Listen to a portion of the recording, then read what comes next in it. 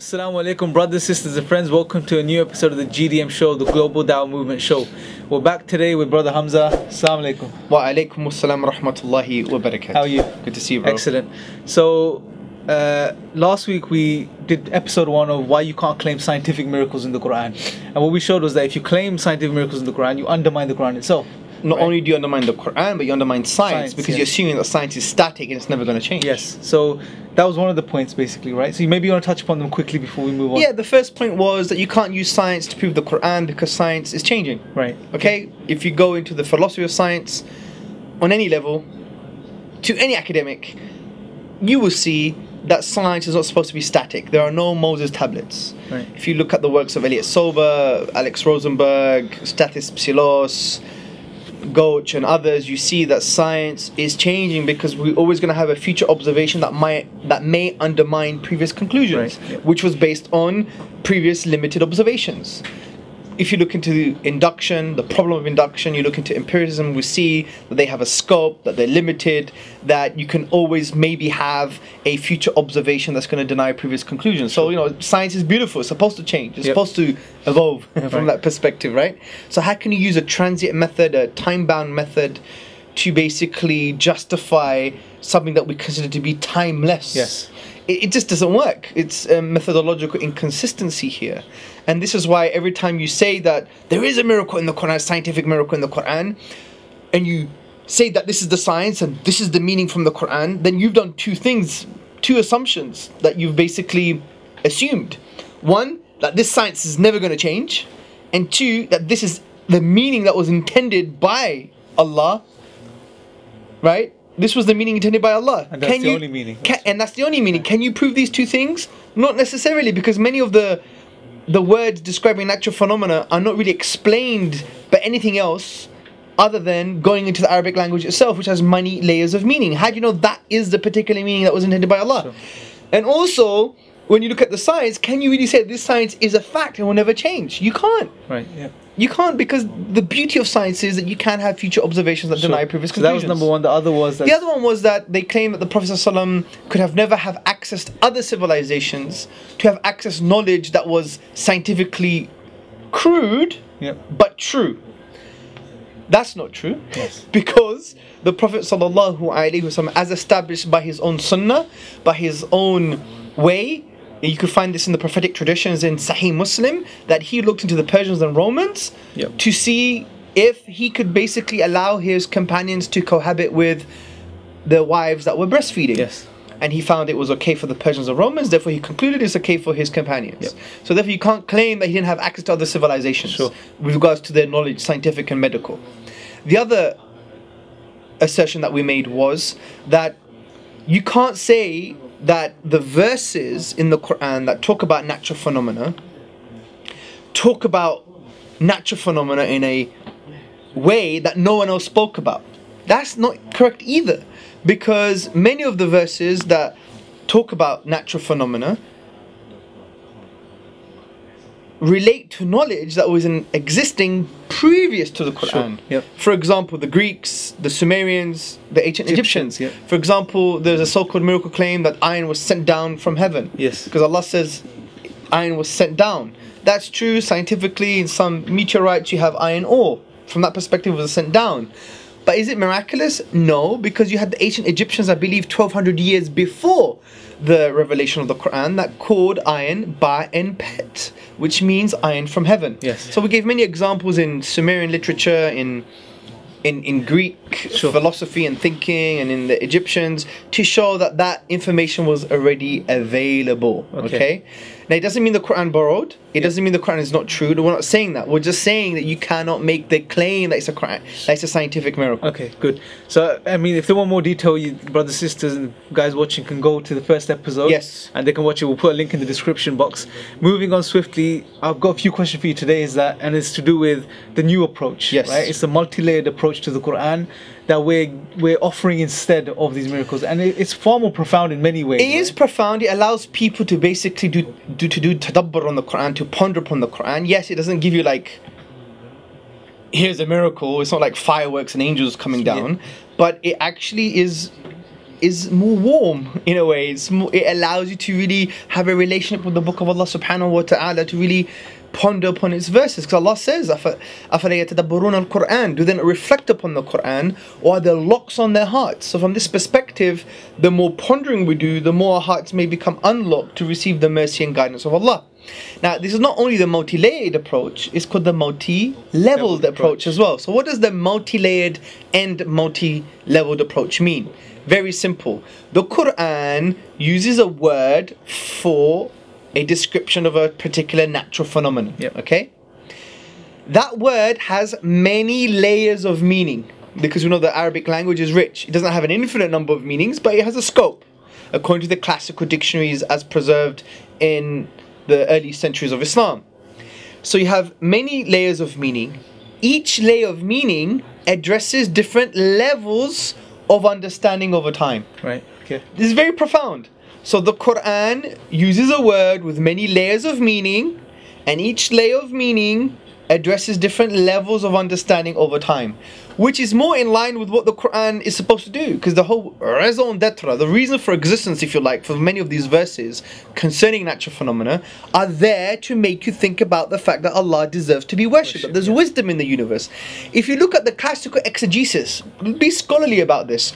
Not many of the tafasir, the exegetical works, actually spoke about scientific miracles or nuances.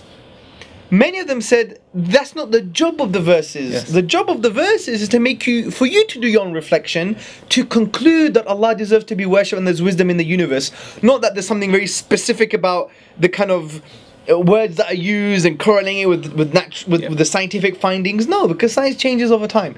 It's there just to act as a signpost, a signpost to divine wisdom, a signpost to the worship of the divine. So okay, that's excellent. Now, that's a very powerful claim. Now, give us some examples to back that claim up. Oh, there's many examples to back this claim. For example, let me give you one, the orbits. The Qur'an in chapter 21 verse 33 says, "And it is He who created the night and the day and the sun and the moon, all in an orbit are swimming. And the Arabic word used here is yasbahuna, swimming. Now think about the multi-layered, multi-leveled approach. So take one layer of meaning, which means swimming. It addresses a level of understanding in the 7th century, which was understood just looking at the cosmos with the naked eye. If you have a desert Arab looking to the night sky, seeing the moon move, looking at the sun move, the constellations are changing all the time, and all of these things, he understands that these celestial objects are swimming in the ocean of space. It's not a miracle, but it does its job. It's there to get the 7th century mindset, this particular level of understanding, to reflect on the phenomenon, to conclude that Allah deserves to be worshipped, because who put them there?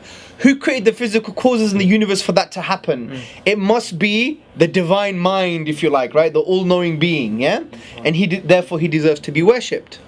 However, continuing with this multi-layered and multi-leveled approach, even the word yasbahuna can relate to a 21st century understanding. That's not only swimming, but it's orbits, celestial mechanics. Do you see? Yep. It still doesn't mean it's a miracle, but it means that it still can address our understanding of the reality. Right. And that's the point. It's not supposed to give you how these orbits work and the nature of these orbits and the scientific nuances of these orbits and celestial mechanics, but it points you to that direction so you can reflect, and therefore you can conclude, wow, there's something going on in the universe. Allah deserves to be worshipped. Now, this is why Mustansir Mir, who's a professor of Islamic studies at Youngstown State University, he also makes this point. He advocates this multi-layered, multi-leveled approach. And he says, the word yasbahuna, swim or float, in the verse, and it's the verse that we just mentioned, made good sense to 7th century Arabs observing natural phenomena with the naked eye. Right. It is equally meaningful to us in light of today's scientific findings, i.e. celestial mechanics. So he's trying to say, look, there's a word here, has different layers of meaning, and it addresses different levels of understanding. Now, one would argue, but this verse also is talking about the sun having its own orbit. Doesn't that mean that the Qur'an is wrong because it's referring to the fact, the 7th century primitive understanding that the sun was going around the earth? No. don't read into the Qur'an. Allow the Qur'an to speak for itself. Because many people do this. You have atheists and skeptics saying, oh, why would I believe in a book that says that the sun goes around the earth? Hey, you've done that reading, not the Qur'an. Yes. Allow the Qur'an to speak for itself. Don't have presuppositions. But when we apply this approach to this verse, we see maybe it was addressing the level, so multi-level, the level of understanding with the 7th century Arab, which probably they thought that the sun was going around the earth. But that very fact itself would still instill some kind of awe and evoke an understanding that someone is doing that, and there's a divine wisdom in the universe. But at the same time, it can also mean that the sun has its own orbit and movement, not necessarily around the earth, yes, but it just has its own orbit. Yep. And that's actually true from a perspective of another level, which is the 21st century level of understanding. Right. Because we now know the sun does have its own orbit. It orbits the Milky Way, and it takes 226 million years to do so. So just before we move on, there's a contention that can be made here. That is, what you're saying is that the Quranic verses have many layers of meaning, yes, many levels of meaning. So they make sense to someone in the past and in the present and in different contexts too. Yes. Someone may say, well, what you're saying... By the way, yes, I'm only referring to natural phenomena. Right. Because if you study the sciences of tafsir, of exegesis, you can't change the meaning. Yes. Because if you have hadith, a prophetic tradition, the Prophet Muhammad upon whom be peace explaining a verse, you can't go beyond that. Right. If you have an ijma'a of the ulama, for example, consensus of the scholars, yes, or of their students, or whatever the case may be, many people know the sciences of tafsir, you can't change meaning. Yeah. We are talking about the verses that do not have scholarly consensus, do not have the Prophet Muhammad upon whom peace explaining them per se. Sure. That's in where you have to refer to the linguistics, the language, go to pre-Islamic poetry, whatever the case may be, to find out what was the linguistic understanding of this meaning. Because there is a difference between linguistic understanding and Islamic Sharia understanding. And so, but once you exhaust all the other sources, which is the consensus, which is the prophetic traditions, the Prophet Muhammad upon whom be peace explaining the verse. Yep. If you don't have any information from these sources, then you have to rely on the language. Okay. So that's what we're talking about. Okay, but the specific contention I was talking about was, someone may say, well, you're saying that a word or a verse may have multiple meanings. Yes, right? it's true. Yeah. And they say, well, what you're doing in actual fact, well, the verse may have, and this is a contention that's made, that may Yes. have an endless amount of meanings, and whatever happens in reality, you just correlate with the Quran. It's just convenient. That's not true, because we're going to discuss this at the end as well. Yes. Because there are some verses which you can't correlate to science at all. Right. But it doesn't mean the Quran is wrong. Right. It might mean that science will catch up. Yes. Or that it's a way of motivating the reader to do more science. Sure. But that's not the point. The point here is no one is claiming there's an infinite number of meanings for a particular word. Yes, yeah. There's a scope of meaning. Yep. For example, we're going to discuss this now. The word alaqa has like around 5 meanings. Yep. It doesn't have 200. Yeah. That's 5. Do you Yeah. see my point? So it has a scope of meaning. Right, okay, excellent. Let's carry So on. let's give let's talk about a case study now, right? Let's use the word alaqa. Now, the word alaqa can be found in many places in the Quran, specifically in chapter 23, verse 14, and it's to describe the development of the human being. Many people think this is embryology, right? Now, the word alaqa has 5 major meanings according to many dictionaries like Lane's Lexicon, Lisan al-Arab, and many others. One of the meanings is blood in a general sense. Number 2, a blood clot. Number 3, clay that sticks to the hand or clings to the hand. Number 4, something that clings. Number 5, a leech or a worm. These are established meanings, and we know they're established meanings as well, because even 9th century Greeks who tried to translate the Quran even used the word leech in the Greek language to describe the word alaqa in the Quran. So there was a kind of linguistic environment that these meanings were popping up. Yeah. Right. So there's those 5 meanings. Now, let's apply our approach, the multi-layered and multi-leveled approach. It's a big tongue twister, I apologize. So, from the 7th century perspective, we know that many of the Arabs and the people around that peninsula around that time adopted a Greek understanding. That's the best inference we can make, because you had the Greek physician, 2nd century physician Galen.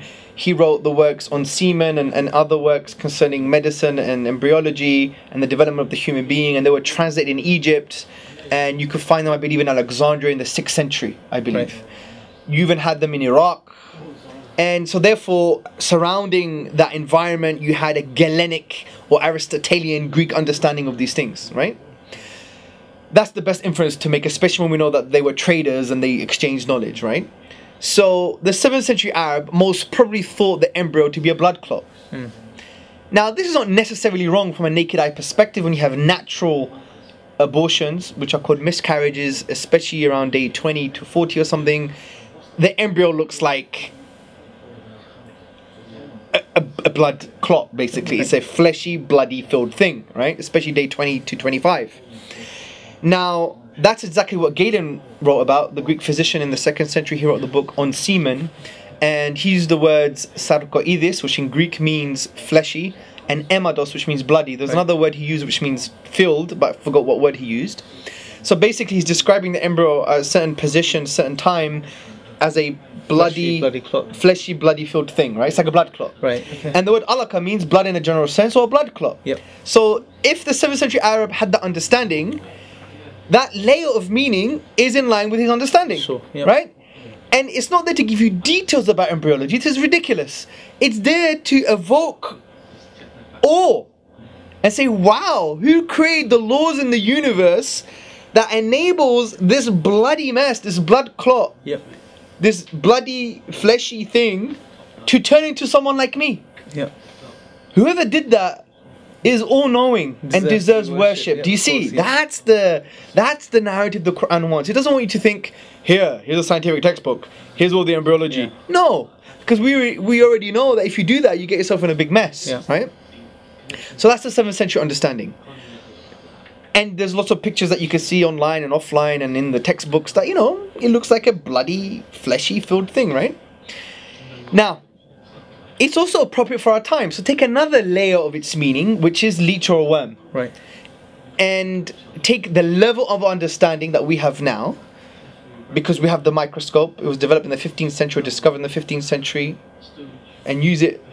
And you see around day 20 to 25 or day 20 to 30, 22 to 30, you see that the embryo looks like a blood clot, basically, like a leech or a worm. That's why Dr. Dale Lehman describes it as a worm. Even P.Z. Myers, the atheist critic, academic, he even describes it as a worm. Maybe it was a slip of a tongue, but it's one of his old blogs. So that's what it looks like. If you look well, it looks like it. Yeah, it just looks like a leechy thing, a wormy thing. Yeah. Now, what's interesting is when you use the microscope and you look at the embryo at that stage, day 22 to 25 or something, you see it looks like a leech or worm. Not only that, not only the external features, but if you were to dissect a medicinal leech, you see that it still looks like a leech or a worm at that similar stage. So the point here is, maybe it means that. Allah knows, God knows, right? But the point is, we're not saying there's anything miraculous here. We're not saying that. We're just doing tadabbur, reflection. Now, so therefore, what we've shown so far is, if you take the different layers of meaning, they address different levels of understanding. Right. 7th century and a 21st century. What I like to do, though, is not only focus on an empirical biological paradigm. I like to focus on a spiritual paradigm. Sure. Because there's another aspect to looking at these verses. Is not even to look at it from a scientific perspective. Is to look at it from a timeless, non-scientific perspective, a spiritual perspective. Because maybe Allah is describing us as literally just like leeches, that we were parasites in our mother's womb. Because what a leech does, you put a leech in your hand, it will just suck the blood, it will just drain your resources, and it will just roll off and it's had a nice day, right? It's taken what it needs and it's drained your blood. It's a parasite. The embryo is no different. Fine, it doesn't suck the maternal blood, but it does raid her blood in order to get what it wants. Sure. That's why mothers have to eat, not only for the baby, but for themselves to keep healthy, because the baby is going to take what it wants. There's this parasitic relationship. So from a spiritual perspective, an emotional perspective, it's going to make us realize, hey, you are like a parasite. Lower the wing of humility to your mother. Be more compassionate. If it wasn't for her, you won't be here. You are dependent. You're not self-sufficient.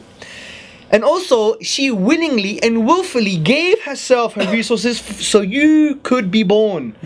Because she could have stopped. She could have said, right, I don't want this baby anymore. Or she could have said, God knows what she could have done. The point is, she willingly and willfully allowed her body to be used by you in a parasitical way. Because you drained her resources. This should make you feel, oh my God, I should love my mother more, I should respect her more, and I'm not self-sufficient, I'm dependent on my mother, and therefore ultimately dependent on God. But yeah, wow. Do you see? That's Very more of a powerful. spiritual insight. You know what's very interesting? Professor of Science Lord Robert Wilson, he's an emeritus professor of fertility studies at Imperial College, in a documentary, and we'll give you the link for you to see this. Look what he said, or hear what he said. He said, the leech takes whatever it needs to live by sucking the blood of whatever it can latch onto. In that case, that's me. He had a leech on his hand. As it sucks my blood, it takes from it all that it needs to live. It literally lives off me, and the whole of pregnancy is shaped by a similar kind of parasitic relationship. Unlike the leech, the developing embryo doesn't suck the maternal blood, but it does raid her blood for the raw materials it needs to grow. From the word go, both leech and embryo are out for themselves. Oh. So from this perspective, you can see there's many layers of meaning, and it addresses different levels of understanding. Sure. A non-scientific understanding, a 21st century understanding, and a 7th century understanding. So not supposed to give you details.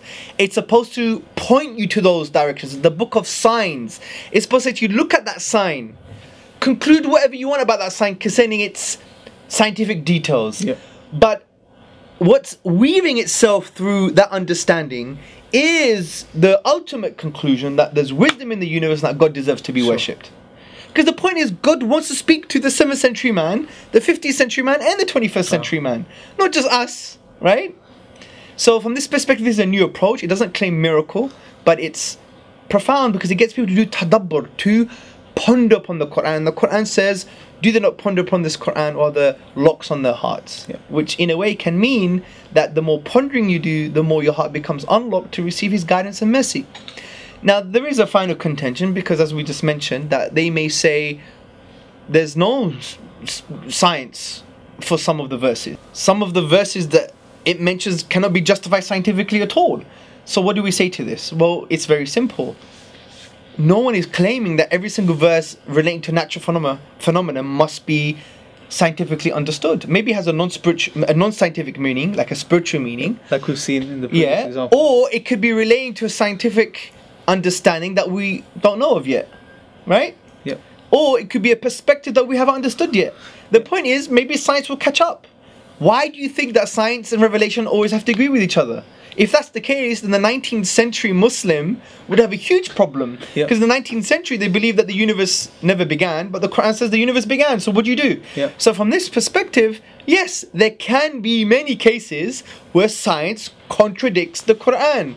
And the point here is, big deal. Yeah. That's I think it. Science is going to change. Yeah, some of it Maybe stems- our understanding of the Quran is not good enough. You know, these things are grey in many instances. I mean, if you look even at the classical exegetical works, even the scholars disagreed on certain realities. This is the beauty of the Quran. Just ponder. Yes, there could be a contradiction. Big deal. Yeah. We know science changes. So we haven't got the full scientific conclusion yet. Even if we believe it's 99% true, there could be paradigm shifts. We know this in the history of science. And also the Quran, how do you know that is the meaning of the Quran? How do you know you're doing the right, and how do you know you have the right understanding of the Quran? It could be talking about something that's non-empirical. Yes, yeah. Yes, it may even talk about something that seems to be empirical, but maybe it has a spiritual meaning. Sure. We don't know. The Right. point here is, though, that's the beauty of the Quran, is supposed to get you to think and to ponder further. And that's why the Quran was understood by the early Muslims, and it encouraged them to do more science. Like Ibn al-Haytham, who's known to be the first scientist, according to David C. Lindbergh, a historian of science, he wrote the book on optics. And in his autobiography, if you like, he said, I wrote the book of optics, which was the first manifestation of the formal scientific method. I wrote this because I was encouraged by the Quran. The Quran pointed me to these realities. Didn't give him details, Yep. but it pointed him. Just look how God makes things work, right? Yeah. And it encourages him to do more science. So Muslims should love science, should do more science, shouldn't have a problem if science contradicts the Quran. That's not Yes. a problem either, because we know science can change. Yep. And it encourages us to see the Quran in a different way. And, you know, the Quran is primarily a book that is there for us to conclude that God deserves to be worshipped. Not Sure. that there's any details in this in these sciences, or the details in these verses rather. So I don't know. Any other questions, bro? I think you covered it really well. We have gone over time. I mean, there is more questions, and we will address them in the future. Course, because the essay we're going to link. Yeah, you can't address this very detailed subject in just 2 shows, but it's food for thought. And my encouragement to the Muslims and to the non-Muslims, especially to the Muslims, is to, challenge the existing narrative at the moment, because I do feel that it's quite dangerous. And yes, I myself was responsible for it too, but we need to change, we need to be sincere, and we need to basically have more robust narratives. Yes. And that's why we should challenge as many people as possible in a positive way, with good adab, with good etiquette and akhlaq and respect and love and compassion, so we could have a more robust narrative that allows the Qur'an to speak for itself. Yeah, I think that's perfectly summed up. Like you said, there's a lot more to it, but I think it gives people a taste of what's going on. Yeah, for sure. Just to conclude, the last 30 seconds, what would you say, how can people take this information and now popularize it, get it out to others so they can actually start using this and not make the mistakes that were made in the past, basically? Well, firstly, what they can do is understand this new approach further, read the essay that we've provided, listen to this show again, speak to their scholars, speak to people who know, and maybe podcast, write their own essays, do their own videos, challenge the people who are articulating the so-called scientific miracles claim, because I think it misrepresents the Qur'an and it also misrepresents science. And once they challenge that, and yes, don't be rude, be nice, be polite, and I believe that we would allow the Qur'an to speak for itself, and we'll revive the spiritual nature of the Qur'an, which was the main reason for the Qur'an, to make us realize that God deserves to be worshipped. Well, there's some kind of scientific details in this book. There isn't. The Qur'an is there to make you think about reality, to conclude that He deserves to be worshipped, and that's the focus. But what we've done, we've shifted it away to, hey, have you seen this word? It's so amazing. Look at this. It's fantastic. And their faith hangs on this thin thread on science. You can't do that, because the beauty of science is that thread is supposed to break all the time, because it's supposed to change. That's the beauty of science. That's why we discover new things. That's why we have new approaches. That's why we have new theories. That's why we have new conclusions, because we do more science, more observation, we get more data, and we have different conclusions. So the point is, you can't see the Qur'an that way. It's a very dangerous way of basing your entire faith, and not that it's inconsistent, it's not robust, and it's incoherent.